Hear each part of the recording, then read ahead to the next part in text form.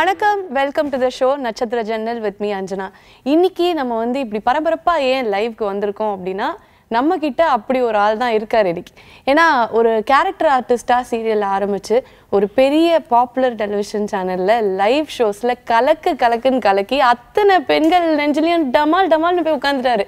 அத்தனை பேரும் ஐயோ அவருக்கு தான் நாங்கள் ஃபோன் பண்ணோம், நீங்கள் ஏன் ஃபோன் எடுத்தீங்கன்னு கேட்ட அனுபவம்லாம் எனக்கு இருக்குது. ஸோ அதனால் நான்லாம் நிறைய பட்டிருக்கேன் அந்த மாதிரி. பட் ஆனால் இவரோட முன்னேற்றத்தையும் இவரோட வளர்ச்சியும் பார்த்து சந்தோஷப்படுறவங்க ஃபஸ்ட்டு நாங்களாக தான் இருப்போம். ஏன்னா எங்கள் கூட இருந்த ஒரு ஆள் இவ்வளோ பெரிய ஸ்டாராக வளர்ந்து வந்துட்டு இருக்காரு அப்படிங்கும்போது அவ்வளோ சந்தோஷமாக இருக்குது. ஸோ இப்போது சின்ன ரோல்ஸ் எல்லாம் வந்து நம்ம படத்துலையும் பண்ணிட்டு ஒரு ஹீரோவாக அறிமுகமாக போகிறாரு. ஸோ வித்தவுட் ஃபர்தர் டிலே என்னோட பெஸ்ட் ஃப்ரெண்ட், அதனால இன்னைக்கு வந்து நான் நீ வா போன்னு தான் கூப்பிடுவேன். யாரும் நீங்க வாங்க போங்கன்னு ஏன் கூப்பிடலாம் கேட்கக்கூடாது. ஏன்னா என் நண்பன் ரியோ அவர்கள் தான் இன்னைக்கு நம்மளோட இருக்காங்க. Welcome to Natchathira Jannal Rio. Thank you so much Anjana. Thank you so much. கட்டி பிடிச்சிரு.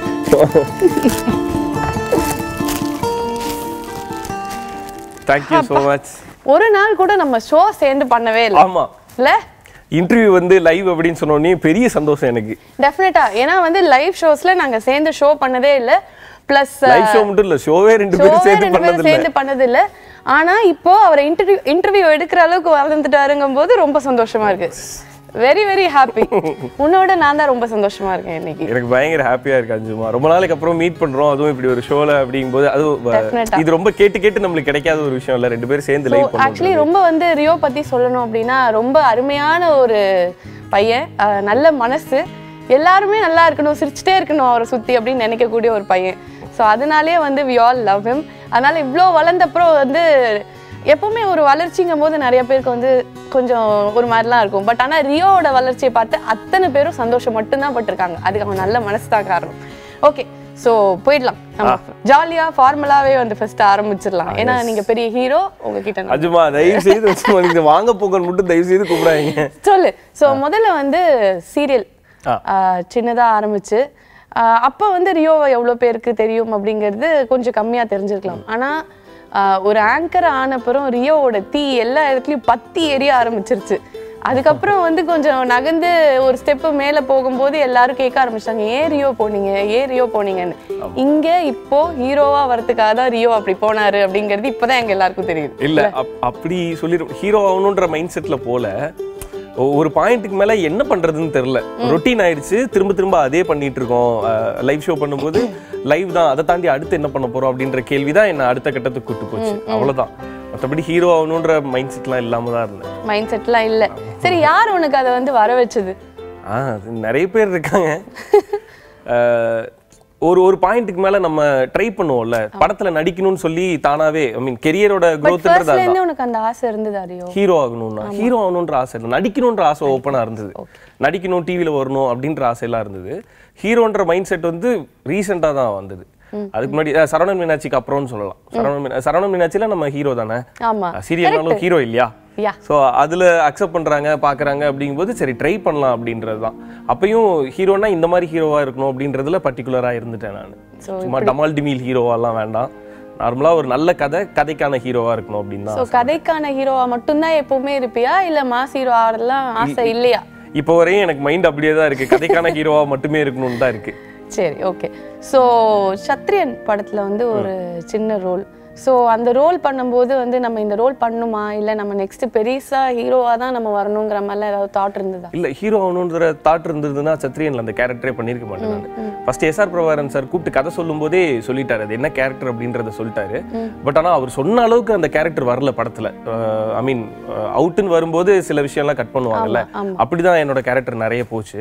ஆனால் அவர் கதையா சொல்லும் போது விக்ரம் பிரபு கூடவே டிராவல் ஆகிற மாதிரி ஒரு ஃப்ரெண்டு கேரக்டர் அப்படின்னாரு. அந்த கேரக்டருக்கு சில விஷயம்லாம் இருந்தது.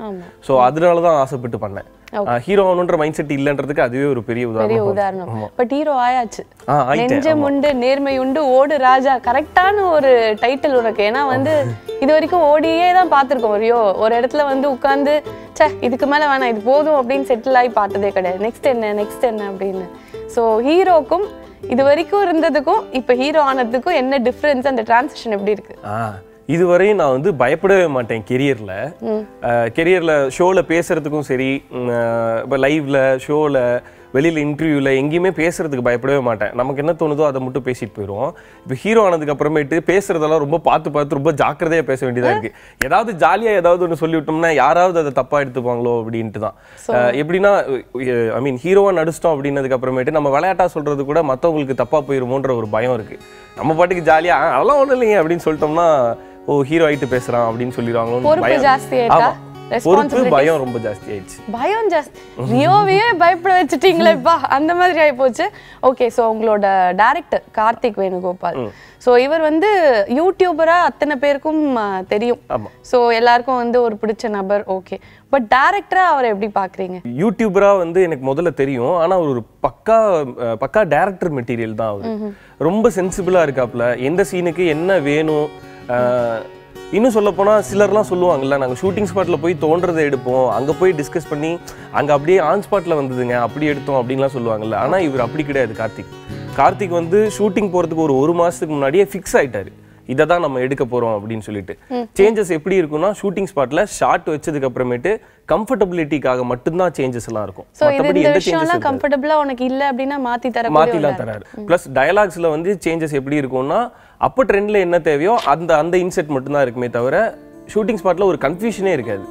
தெளிவாக என்ன வேணுமோ அது பக்கா பிளானிங்ல பக்காவா ஷூட்டிங்ல இருக்கும். சோ க்ளீனா இருக்கும், யாருக்கும் எந்த டிஸ்டர்பன்ஸும் இருக்காது, ஈஸி வர்க்கிங்கா இருக்கும். சரி, டிஸ்டர்பன்ஸ்னு உடனே ஞாபகம் வருது, இந்த மாதிரி ஒரு டிஸ்டர்பன்ஸே கொடுக்க கூடாதுன்னு ரொம்ப பக்கா பிளானிங்ல இருக்கிற ஒரு டைரக்டர், ஆனா கூட சேர்ந்த கூட்டம் அப்படி இல்லையே. அப்படி கிடையவே கிடையாது.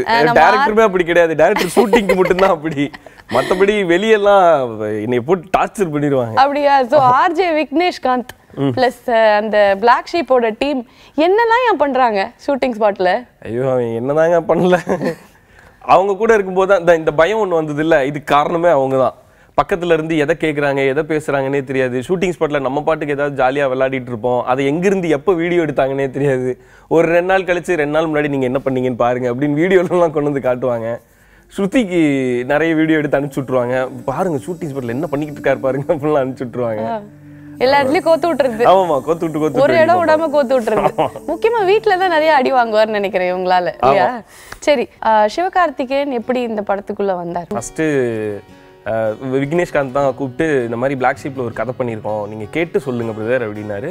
போய் கதை கேட்டேன். கேட்டோடனையும் ஒரு பயங்கரமான ஒரு ஸ்பார்க் எனக்கு. அதான் இப்படி ஒரு கதைக்காக தான் நம்ம இத்தனை நாளா ஹீரோவா பண்ணாம வந்திருக்கோம் அப்படின்னு நம்மளுக்கு தோணும்ல. இதுதான் பண்ணா இப்படி ஒரு படத்துல ஹீரோவா பண்ணணும், இதுல நடிச்சிடணும், அப்படி இதை மிஸ் பண்ண கூடாதுன்னு ஒரு தோணும்ல. அப்படி தோணிருச்சு எனக்கு. தோணுனே ஃபர்ஸ்ட் டைரக்டர்கிட்ட கேட்ட கேள்வியே, எப்படி என்ன கூப்பிட்டு கதை சொல்லணும்னு தோணுச்சு. இல்ல உங்களை வச்சுதான் பண்ணேன் அப்படின்னோடனையும் மாத்தி சத்தியம் பண்ணிக்கிட்டோம். சத்தியமா நீங்க என்ன வச்சுதான் கதை பண்ணீங்களா அப்படின்ட்டு, எதை நம்பி என்ன கூப்பிட்டீங்க அப்படிலாம் பேசணும். ஸோ அந்த அளவுக்கு ரொம்ப ஸ்ட்ராங்கான ஒரு நம்பிக்கை எனக்கு இந்த கதை மேல. அதுக்கப்புறம் அப்படியே ப்ரொடியூசர் ஏதாவது ட்ரை பண்ணலாமா அப்படின்னு அவங்க சைட்ல இருந்து, ஐ மீன் பிளாக் ஷீப்ல இருந்து என்ன சொல்லிட்டாங்கன்னா, நாங்களே ட்ரை பண்றோம், நீங்க அப்படியே சரவண மீனாட்சி பண்ணிட்டே இருங்க, முடியும் போது நம்ம இதை பண்ணுவோம் அப்படின்ட்டாங்க. ஸோ அப்புறம் நான் சரவண மீனாட்சி பண்ணிட்டு இருந்தேன். சரவண மீனாட்சி முடியிற டைம்ல சிவானனும் நானும் அடிக்கடி ஃபோன்ல பேசிப்போம், நிறைய விஷயங்கள் ஷேர் பண்ணிப்போம். அப்படி அவர் கால் பண்ணப்போ தான் சரி முடிஞ்சதுக்கு அப்புறம் என்ன பண்றீங்க அப்படின்னு அவர் கேட்டாரு. அப்போ இந்த கான்வர்சேஷனுக்குள்ள நாங்க வந்தோம். இந்த மாதிரி ஒரு கதை இருக்கு, பிளாக் ஷீப்ல பண்ணிருக்காங்க. பிளாக் ஷீப்னு சொன்னோடனே அவரு அந்த ஒரு ஸ்பார்க் இருந்திருக்கும், எக்ஸைட் ஆயிட்டு. பிளாக் ஷீப்னா யார் பண்ணிருக்காங்க அப்படின்னாங்க. அப்புறம் இந்த மாதிரிலாம் சொன்னேன்.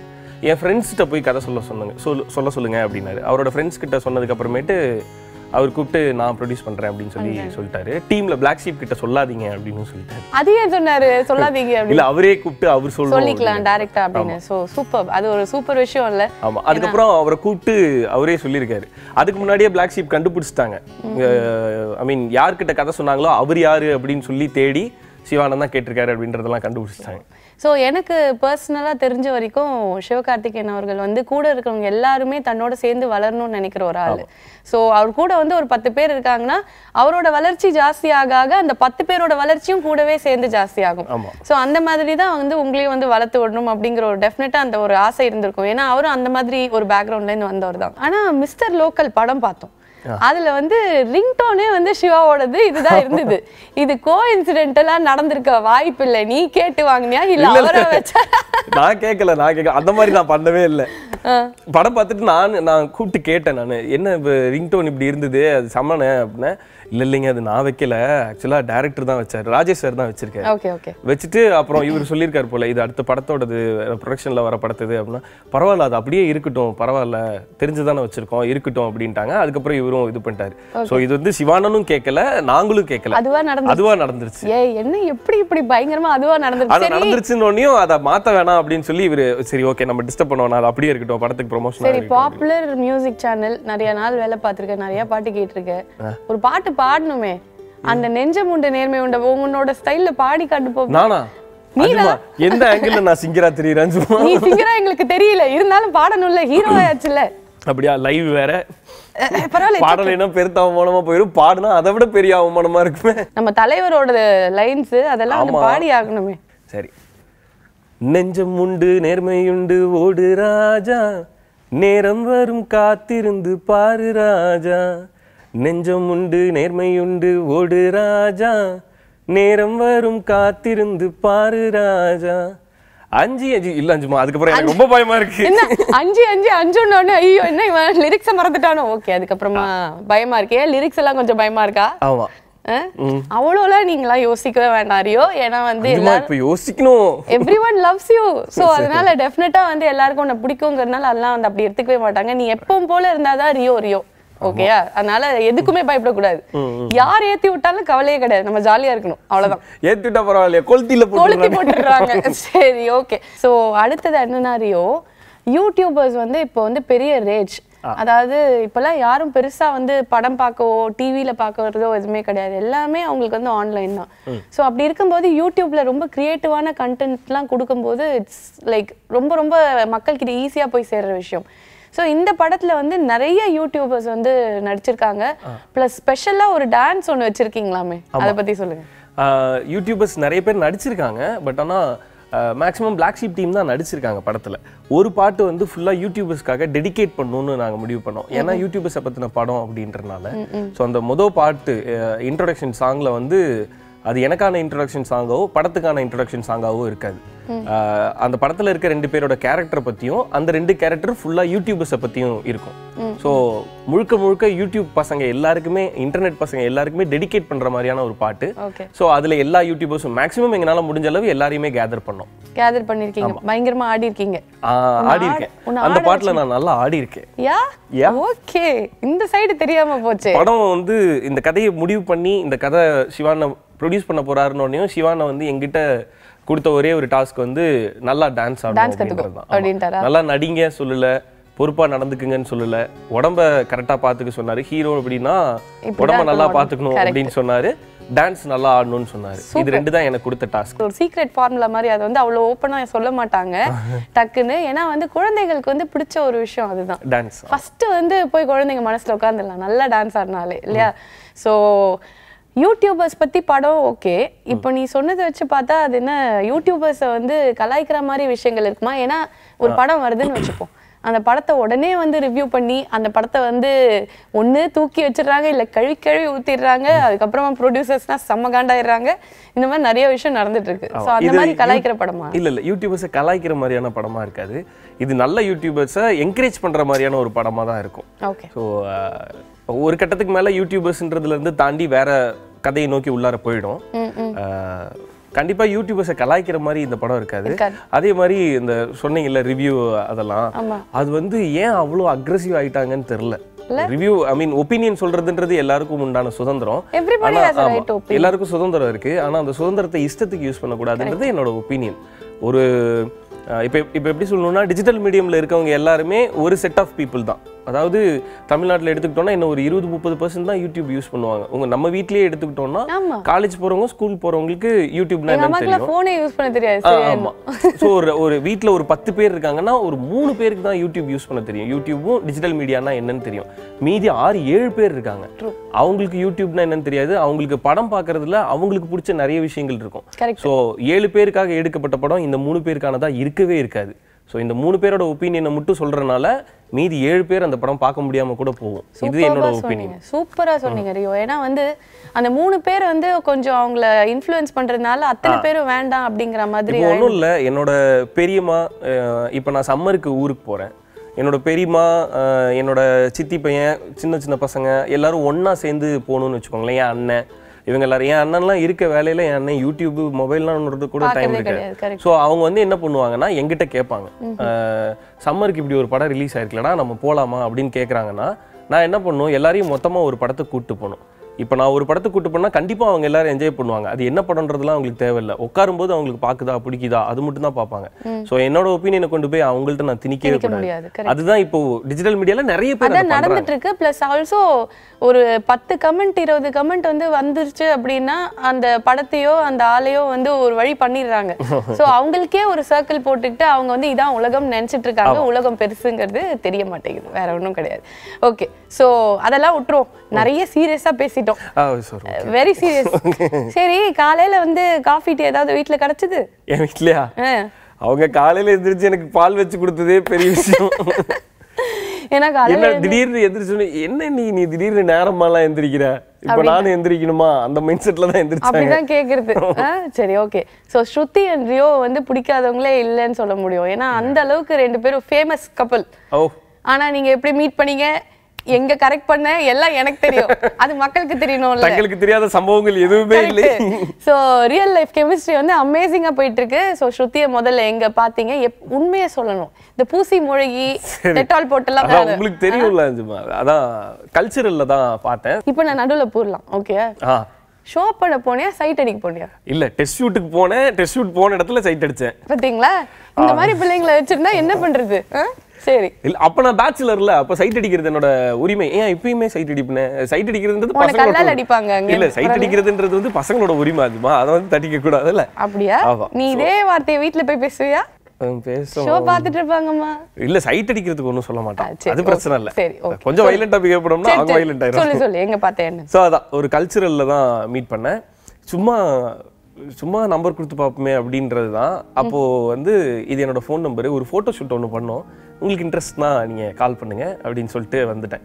ஆக்சுவலா நம்ம டெஸ்ட் ஷூட் தானே பண்ணோம் ஷோவுக்காக. நானும் கவினாவும் போயிருந்தோம். ஸோ இது ஆனார் வராதுன்ற தைரியத்துல இஷ்டத்துக்கு நிறைய பண்ணி வச்சிருந்தோம். பார்த்தா அதுதான் ஹிட் ஆகி அந்த ஷோ வந்து. ஸோ டெஸ்ட் ஷூட்டுக்காக போய் மொதல் ஷோவா, ஐ மீன் எங்களுக்கே தெரியாம அதுதான் என்னோட மொதல் ஷோவா மாறிச்சு. அங்க நான் மீட் பண்ண பொண்ணு தான் ஸ்ருதி. எங்களுக்கே, ஐ மீன் எனக்கே தெரியாம அவ என்னோட மனைவியா வர மாதிரி. உனக்கே தெரியாம? எனக்கே தெரியாமன்னா ஐ மீன் இப்படி நடக்கும்னு தெரியாம நான் விளையாட்டா ஆரம்பிச்சதுதான் அது.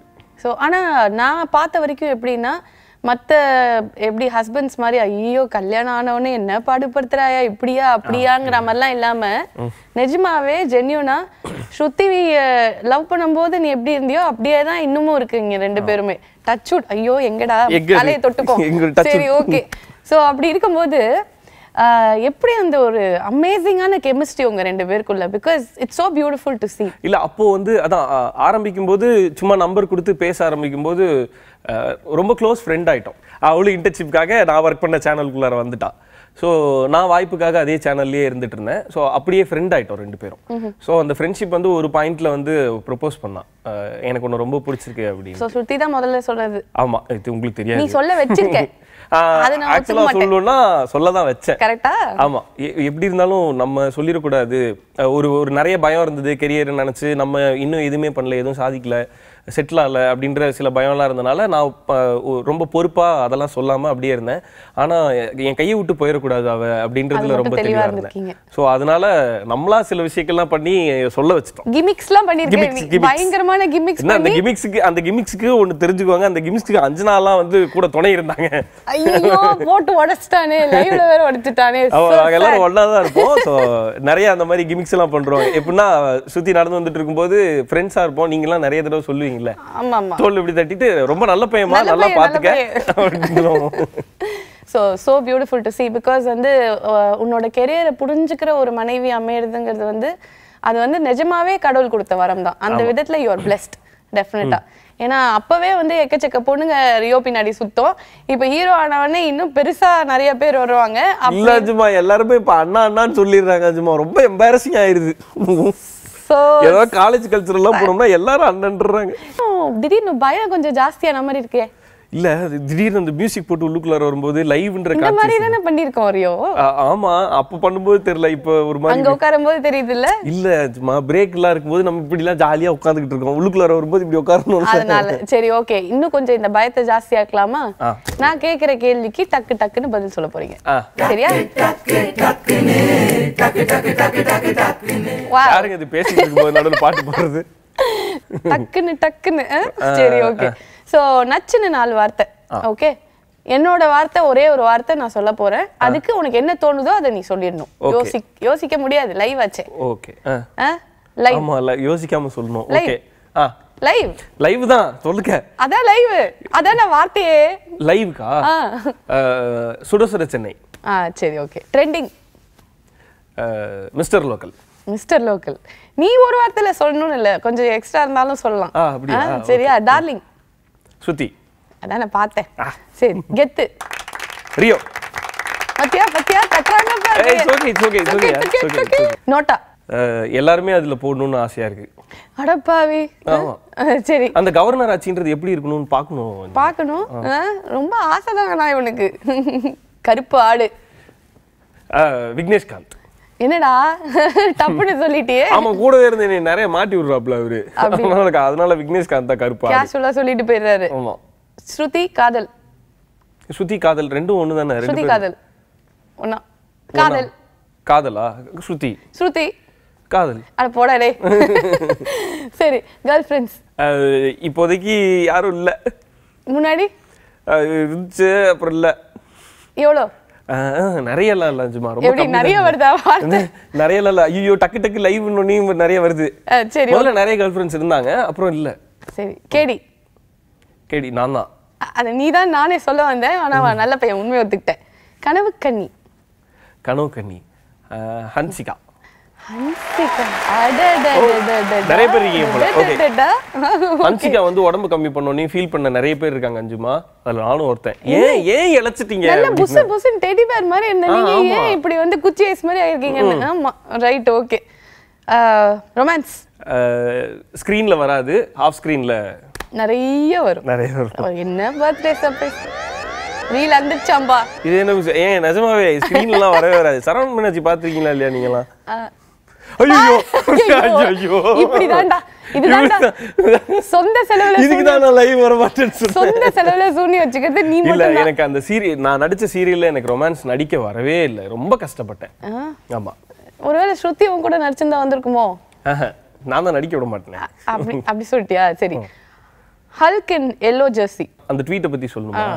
பார்க்கும்போது அப்படிதானே இருந்தது. ஹல்க் உள்ளுக்குள்ளார இறங்கினோடனே எப்படி இருக்கும், அப்படி இருக்கும்ல, அடிச்சு நவுத்தி இதை தூக்கி ஏறா அதை தூக்கி ஏறா அப்படி இருக்கும்ல, அந்த மாதிரி இருந்தது. உள்ள இறங்கினோடனே அப்படி வெளுத்துருவார்ல, அதனால. So Thala Dhoni. Okay. Get together. Always with friends. Always close friends மட்டும்தான். வேற யாரையும் சேர்த்துக்கிறது இல்ல. ஒரு தங்களுக்கு தெரியாத சட்டம் இல்லை. நாங்களும் அந்த குரூப்ல தான் இருந்தோம். எங்க இப்போ வந்து என் பையன் யாரையுமே சேர்த்து கூட மாட்டேன், நானும் அவனும் மட்டும்தான் எல்லா இடத்துலயும் கெட் டுகெதர். எனக்கு எப்பயுமே கெட் டுகெதர்ன்றது வந்து க்ளோஸ் ஃப்ரெண்ட்ஸோட ரொம்ப க்ளோஸ்டு இதுல தான் பிடிக்கும். ஓகே. ஏன்னா நான் கொஞ்சம் ரொம்ப ஜாலியான மைண்ட் செட்டுக்கு போயிடுவேன் கெட் டுகெதர்னா, அதனால வெளியில இருக்கும். நம்ம சேட்டைகள்லாம் வெளியில காமிப்போம். வாழை சுருட்டி இல்லன்னா ரொம்ப ஹில் ஸ்டேஷன்லாம் போயிடுவேன் நான் இங்க இருந்து, யாருக்குமே தெரியக்கூடாது. யாருக்கும் தெரியக்கூடாது. சரி. ப்ராம்ப்டிங் எனக்கு ரொம்ப ஈஸியா வந்தது சீரியல் டைம்ல. அப்படியா? ஓகே. பக்தி. வேளாங்கண்ணி. பயங்கரமான பக்தி. டெஃபினட்டா. ஓகே. வாய்ப்பு, ஆப்பர்ச்சுனிட்டி. கிடைக்கவே கிடைக்காதுன்னு கிடையாது, எப்பயுமே நம்மளுக்கு கிடைக்கும். அது கிடைக்கிறத நம்ம கண்டுபிடிக்கணும். இந்த வாய்ப்பு இங்க நம்மளுக்கு கிடைச்சிருக்கு அப்படின்றது தெரியாமே சில பேர்லாம் விட்டுருவாங்க. ஸோ எல்லாருக்குமே வாய்ப்பு கிடைக்கும், கிடைக்கும் போது அதை யூட்டிலைஸ் பண்ணிக்கணும். சூப்பர். ஓகே. சத்ரியன். ஒரு நல்ல எக்ஸ்பீரியன்ஸ் எனக்கு, நல்ல எக்ஸ்பீரியன்ஸ். சூப்பர். காயம் நிறைய இருக்கு, உள்காயம், வெளிக்காயம், மனக்காயம், எல்லா காயத்தை பத்தி நிறைய இருக்கு. அதை வெளிப்படுத்திக்க விரும்ப மாட்டேன். நான் எந்த இன்டர்வியூலையுமே எங்கேயுமே சில பெயின்லாம் நான் சொன்னதே கிடையாது, சொல்லவும் மாட்டேன். அப்படியா? ஆமா. சரி ஓகே. ஸோ இவ்வளோதான் உன்னோட கேள்வி அப்படின்னு நீ நினைக்காத. நாங்கள் வந்து நேற்று ட்விட்டரில் வந்து ரியோ வராரு, உங்களுக்கு ஏதாவது ஒரு கேள்வி கேட்கணும்னா கேளுங்க, அதுலேருந்து நாங்கள் வந்து ஒரு 5 கேள்வி கேட்குறோம் ரியோ கிட்ட அப்படின்னு சொல்லியிருந்தோம். அதில் முதல் கேள்வி வந்து டாப் ஷார்ப் அப்படின்னு ஒரு ட்விட்டர் ஐடியிலேருந்து வந்திருக்கு, திருநெல்வேலிக்காரன். ஓகே. அவர் என்ன கேட்டிருக்காருன்னா, அரசியலுக்கு எப்போ வர போறீங்க சூப்பர் ஸ்டார் ரியோ? எதுக்கு இந்த கேள்வி? இல்லை சினிமாக்குள்ளாரே நிறைய அரசியல் இருக்கு பிரதர். அப்ப ஆல்ரெடி நான் அரசியல்ல தான் இருக்கேன். இந்த அரசியலை தாண்டி இன்னொரு அரசியலுக்கு நான் போகவே மாட்டேன். நான் தான் சொன்னேனே இவனுக்கு யாரும் கருப்பாடே கூட தேவையில்லை, அவனே வாய் கொடுத்து மாட்டிப்பான்னு. அஞ்சுமா எல்லா இடத்துலயுமே பாலிடிக்ஸ் இருக்கும் அஞ்சுமா. எல்லா கார்ப்பரேட் ஆபீஸ்ல, ஸ்கூல்ல, காலேஜ்ல எல்லா இடத்துலயுமே பாலிடிக்ஸ் இருக்கும். நான் இந்த சினிமாக்குள்ள இருக்கக்கூடிய அரசியல்லயே இருந்துக்கிறேன். அந்த அரசியல் எனக்கு தெரியாது, வராது. இன்னும் ரொம்ப கேவலமான சில இன்சிடென்ட்லாம் இருக்கு. ஒரு சில பொலிட்டீஷியன்லாம் டிவியில காட்டுவாங்கல்ல, இந்த பிரேக்கிங் நியூஸ்லலாம். நான் அது பார்த்துட்டே இருக்கும்போது என் பக்கத்துல இருக்கவங்க எல்லாரும் ரொம்ப இன்ட்ரெஸ்டா பார்த்துட்டு இருக்கும்போது நான் திரும்பி ஆமா இது யாரு அப்படின்னு கேட்டேன். சரி ஓகே, டக்குன்னு நெக்ஸ்ட் போயிடலாம். So Riona next movie, next Saravanan மீனாட்சிலையும் வருவீங்களா? மூவி என்னன்னு சொல்லிட்டு முத்து ராமா கேட்டிருக்காங்க. நெக்ஸ்ட் சரவணன் மீனாட்சி வருமா இல்லையான்னு எனக்கு தெரியல. ஆனா நெக்ஸ்ட் சரவணன் மீனாட்சியில நான் வரமாட்டேன். ஒரு விஷயத்த ஒரு தடவை பண்ணணும், அதை கரெக்டா பண்ணணும் அப்படின்னு நினைக்கிறேன். ஒரு தடவை பண்ணிட்டேன். ஓகே. ஸோ ஒருத்தர் வந்து என்ன கேட்டிருக்காருன்னா வந்து ரிஷி வர்தன் என்ன கேட்டிருக்காருன்னா, உன்னெல்லாம் எவன்டா ஹீரோவா நடிக்க சொன்னது? ஏன்டா அப்படி கேட்குறேன் நீங்க? ஏன் நான் ஹீரோவா பண்ணக்கூடாது? முதல்ல நானே ஹீரோவா பண்ணணும்லாம் பெருசா யோசிச்சது இல்ல, தானாவே வருது. அதான் சொன்னேன்ல கொஞ்ச நேரத்துக்கு முன்னாடி கேட்ட அந்த வாய்ப்பு, இப்போ எனக்கு ஒரு வாய்ப்பு கிடைச்சிருக்கு, அதை நான் பயன்படுத்துறேன், அவ்வளவுதான். மற்றபடி வேற எந்த எண்ணத்துலயும் நான் ஹீரோ ஆகல. அப்படி கேட்காதீங்க. சரி, அது மாதிரி கேட்க வேண்டாம். எனக்கு வாய்ப்பு வந்திருக்கு. ஒரு ஹீரோவா டக்குன்னு ஒரு பதில் சொல்லிடு. ஒரு ஹீரோவா புதுசா வந்திருக்க சினிமா இண்டஸ்ட்ரிக்குள்ள, சோ என்ன மாதிரி அந்த புது ஹீரோக்கு என்ன பிரச்சனை வருது? டக் டக். புது ஹீரோக்கு பிரச்சனைனா நடிக்கிறதுல தான் நிறைய பிரச்சனை இருக்கும், சர்க்கம்ஸ்டன்ஸ். எனக்கு அந்த பிரச்சனை எதுவுமே இல்லை. நான் புதுசா ஹீரோவா நடிக்கிறேன்றதுல எனக்கு எந்த பிரச்சனையும் இல்லை. ஏன்னா பிளாக் ஷீப், சிவகார்த்திகேயன் ரெண்டு பேர் என்ன ரெண்டு தூண்கள் அவரை தாங்கி பிடிச்சிருக்காரு. சோ அந்த ரெண்டு தூணை நான் பிடிச்சிருக்கேன்றனால எனக்கு எந்த பிரச்சனையும் இல்லை. சோ இன்னைக்கு ரியோ வந்து பெரிய ஹீரோ ஆனதுனால ரியோக்கு வந்து ஒரு சூப்பர் டூப்பர் டெஸ்ட் இருக்கு. சோ இந்த டெஸ்ட்ல நீங்க பாஸ் ஆனாதான் நாங்க ஒத்துப்போம் நீங்க பெரிய ஹீரோன்னு. ஓகே ஓகேயா? Ready for the challenge? என் கையில இப்போ ஒரு ரிமோட் இருக்கு. நீங்க வந்து டிவிலயே வந்து நிறைய ரியோ நாங்க பார்த்ததுனால இந்த மாத்தும் போதே நம்மளெல்லாம் நிறைய தடவை மாத்தி விட்டு போயிடுவாங்க. சோ பேசிட்டே இருக்கு அப்படின்னு. சோ அந்த மாதிரி நிறைய நடக்கும். சோ இப்போ எந்த சேனல்ல தொட்டாலும் நம்ம ரியோ தான் வந்து பார்க்க போறோம். அந்த மாதிரி ஒரு கான்செப்ட். ஓகே. சோ முதல்ல வந்து ரொமான்டிக்கா ஒரு படம் பார்க்கணும்னு நான் ஆசைப்படுறேன். நீ ரொமான்டிக்கா ஸ்ருதியை நினைச்சுப்பியோ வேற பொண்ணு நினைச்சுப்பியோ, ஐ டோன்ட் நோ. ஆனா கடைசியில சொல்லணும் யாரை நினைச்சிட்டே. சோ அந்த மாதிரி ஒரு ரொமான்டிக்கா ஒரு டயலாக்ல ஆரம்பிச்சு நான் என்னென்ன இமோஷன் கேக்குறேனோ அதெல்லாம் டக் டக் டக்னு வந்துட்டே இருக்கும். ஓகே. ஐயோ கூப்பிடுறானே தனியா கூப்பிடுறானே என்ன பண்ண போறானோ அப்படியே என் மனசுல நிஜமா அந்த டயலாக் தான் ஓட்டுச்சு. சரி, சோ ரொமான்ஸ் ஐயோ அதுக்கெல்லாம் ரியாக்ட் பண்ண கூடாது. ரொமான்ஸ். ஓகே. நீ டிவில இருக்க. அஞ்சுமா. ஐயோ நானா? எதிரில நீங்க தானே இருக்கீங்க. சரி சொல்லு. எதிரில மட்டும் இல்ல, என் மனசுலயும் நீங்க தான் இருக்கீங்க. இதை நான் சொல்லணும்னு நிறைய தடவை ட்ரை பண்ணிருக்கேன்.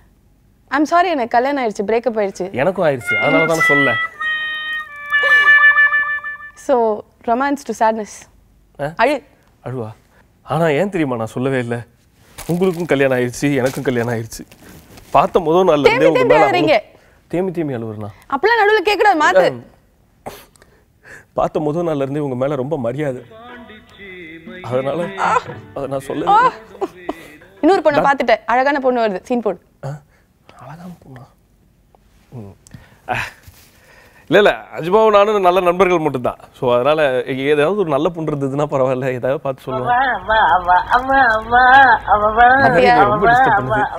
ஸோ நவரசத்தை இப்போ டக் டக்குன்னு போயிடுவோமா? போலாம். சிரிப்பு, அழுகைடா மேக்ஸிமம் இவ்வளவுதான். அஞ்சுமா. கோவம். ஓ புறத்து ஒழுத்து பார்த்தா பெரிய கேப்டன் விஜயகாந்த். இருங்க கோவம் வரேன். ஓ கோவம், சரி ஓகே. பாசம். காதல். இருங்க, உங்களை பார்த்தா வராதுங்க. ஒரு நிமிஷம் இருங்க. இப்பதானடா ரொமான்டிக்கா பார்த்தேன். ஸ்ரீதேவி மேம் இருக்காங்க. கோய்யால டேய். சரி ஓகே. சரி இந்த டெஸ்ட் விட்டுருவோம். நீ நீ அங்கே எழுந்தா? ஆமா, பெரிய டாஸ்கா இருக்கு. இது ஒரு ரிமோட் வேற, நானே சொல்லிக்கிறேன். சோ இப்போ வந்து ரஜினி சாரோட பெரிய ஃபேன், கரெக்ட்டா? சோ ரஜினி சார் மாதிரி ஸ்டைலா நடந்து வர போறீங்க. அதாவது தள்ளக்கூடாது, ப்ராப்பர்ட்டி எல்லாம் டச் பண்ண. ஓகே, எங்க இருந்து எந்த பக்கம் நடக்கணும்னு சொல்லிட்டீங்கன்னா அந்த பக்கமே நடந்துறோம். இப்படி நடந்தாலும் சரி, அப்படி நடந்துக்கோ. ஓகே. சோ ரஜினி சார் மாதிரி வாக், நான் வந்து ரிமோட்ல இருக்க பட்டன்லாம் மாத்தி மாத்தி பிரஸ் பண்ணிட்டே இருக்க போறேன். சோ அதுக்கு ஏத்த மாதிரி இந்த நடுவுல வந்து அப்படியா இப்படியா எல்லாம் கேட்க கூடாது. சரி ஓகே, கேக்கல. எனக்கு புரிஞ்சிருச்சு. So style walk. Okay. Slow motion. ஐயோ இது ஸ்லோ மோஷனா?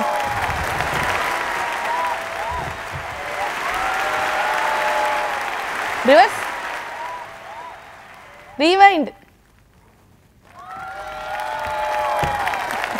Fast forward. Pause.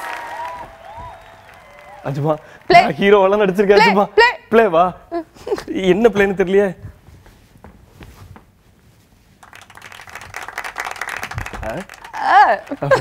உட்காந்துரு பாவையா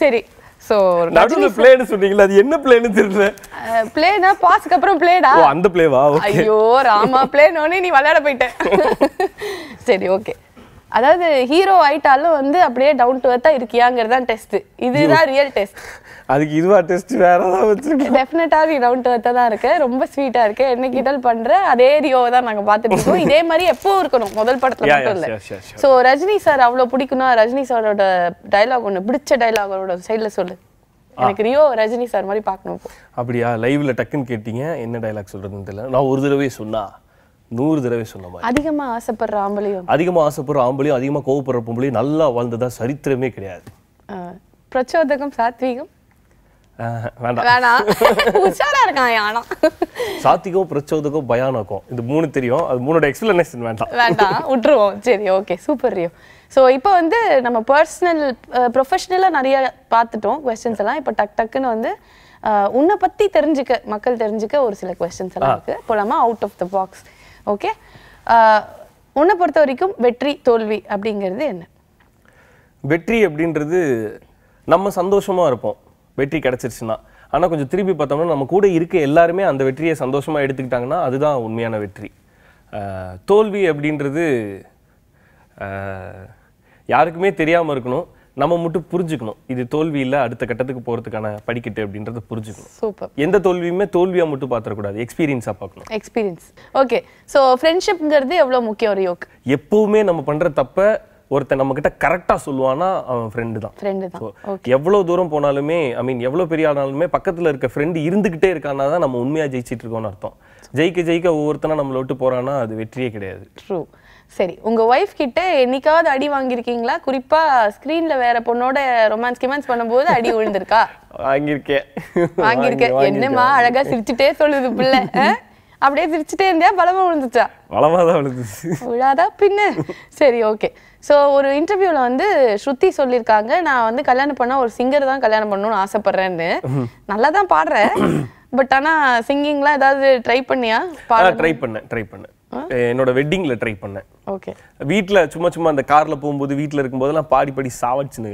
இனிமே வந்து ஐயோ பாடவே பாடாத இனிமேல் நான் அப்படி என்னமே எனக்கு இல்ல போயிருச்சுன்னு சொல்ற வரையும் பாடி சாவடிச்சுட்டு தயவு செஞ்சு பாடிடாதமா அந்த மாதிரி ஆயிப்போச்சு அவங்களுக்கு ஓகே ஸோ இப்பெல்லாம் வந்து காமெடிங்கிறது வந்து சிரிக்க வைக்க தான் ரொம்ப அப்படிங்கிற மாதிரி மாறிடுச்சு ஓகே ஸோ சிந்திக்க வைக்கிற மாதிரி மெசேஜ் சொல்ற மாதிரி அப்படிலாம் வந்து பெருசா வந்து இல்லையே ஸோ அந்த மாதிரி இல்லைன்னு கம்ப்ளைண்ட்ஸ் ஜாஸ்தி ஏன் இல்லை எங்க படம் இருக்கு எல்லாருமே நெஞ்ச முண்டு நெருமிண்டு ஓடுறாஜா போய் பாருங்க அதுல சிந்திக்க வைக்கிற மாதிரியான காமெடி நிறைய இருக்கு அப்படி சொல்ற ஆமா இல்லன்னு வச்சுக்கோ இருக்கா சரி ஓகே சோ ரியோ வந்து விஜயகாந்தோட ஃபேன் அப்படின்னு வந்து எங்க எல்லாருக்கும் தெரியும் நான் தலை ஃபேன் ஆக்சுவலா விஜயகாந்த் சாரையும் பிடிக்கும் சோ வானத்தை போல வல்லரசு இந்த ரமணா இப்படிலாம் நிறைய படம் இருக்குல்ல சோ அவரோட எந்த படத்தை ரீமேக் பண்ணா ரியோக்கு நடிக்கணும்னு தோணும் வானத்தை போல வல்லரசு ரமணா வானத்தை போல இமோஷன் ரமணா டென்ஷன் வல்லரசு தெரியல மூணுமே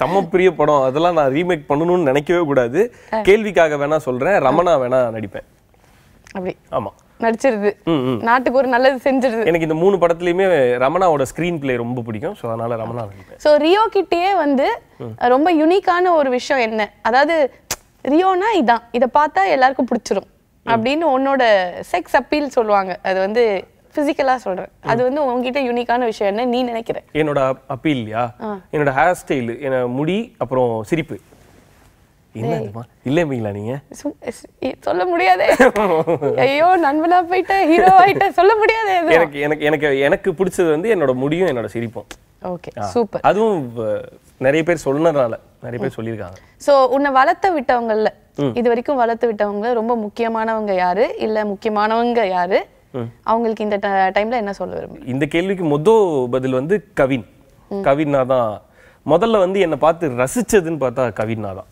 அப்படியா? ஆமா. இவன் நிறைய சொல்லி நமக்கு நிறைய இன்புட்ஸ் கொடுத்து கூடவே இருந்து என்னோட நான் பண்ண ஃபர்ஸ்ட் ஷோவோட லைவ் டைரக்டர் அவர் தான். நான் அந்த சேனலில் இருக்க அந்த மியூசிக் சேனலில் இருக்க வரையுமே நான் பண்ண எல்லா லைவ் ஷோவோட டைரக்டர் அவர் தான். நிறைய ரெக்கார்ட் ஷோவும் அவர் தான் பண்ணியிருக்காரு. ஸோ கவினாக்கு தான் என் காலம் பூரா கடமைப்பட்டிருக்கேன்னா கவினா ஃபர்ஸ்ட். ரெண்டாவது என்னோட சேனல், நான் இருக்க சேனல். அதெல்லாம் தாண்டி இப்போ எனக்கு வந்து ஒரு பெரிய லைஃப் டைம் ஆப்பர்ச்சுனிட்டின்னு சொல்லுவாங்கல்ல, அதாவது வாழ்க்கை பூரா இது பேசிக்கிட்டே இருக்கும் இந்த உதவி அப்படின்னு ஒன்று இருக்கும்ல, அது சிவகார்த்திகேயன். Okay, super.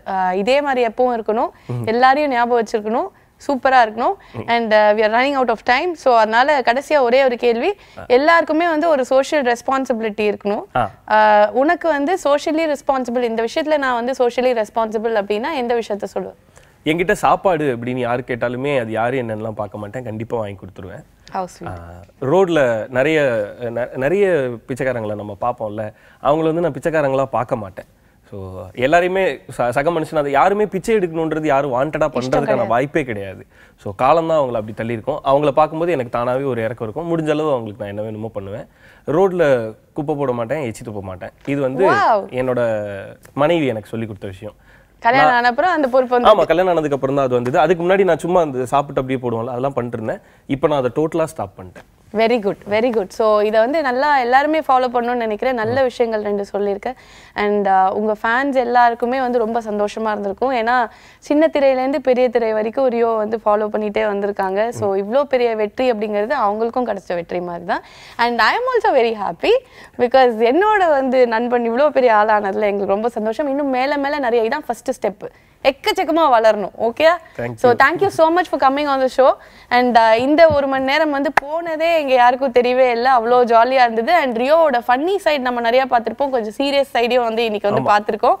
ஸோ இன்னும் நிறைய படங்கள் பண்ணணும். நெஞ்சை உண்டு நேர்மை உண்டு ஓடு ராஜா படம் வந்து வெற்றிகரமா உங்களுக்கு அமையணும். Thank you so much, Anjana. Thank you so much for coming on the show. Thank you so much. Thank you so much. Okay, so இன்னைக்கு எபிசோட் டெஃபினட்டா உங்க எல்லாருக்கும் ரொம்ப பிடிச்சிருக்கும். அண்ட் ரியோ வந்து ரொம்ப ஓப்பனா அவர் மனசுல பட்டதெல்லாம் வந்து பேசியிருக்காரு. மீண்டும் நிறைய பேரை வந்து நம்ம அடுத்தடுத்த வாரங்கள்ல சந்திக்க போறோம். அது வரைக்கும் உங்களிடமிருந்து விடைபெறுவது உங்கள் அஞ்சனா. இது நட்சத்திர ஜன்னல் வித் மீ அஞ்சனா. அண்ட் இன்னைக்கு நானும் ரியோவும் சேர்ந்து டாடா சொல்றோம். Bye. Bye.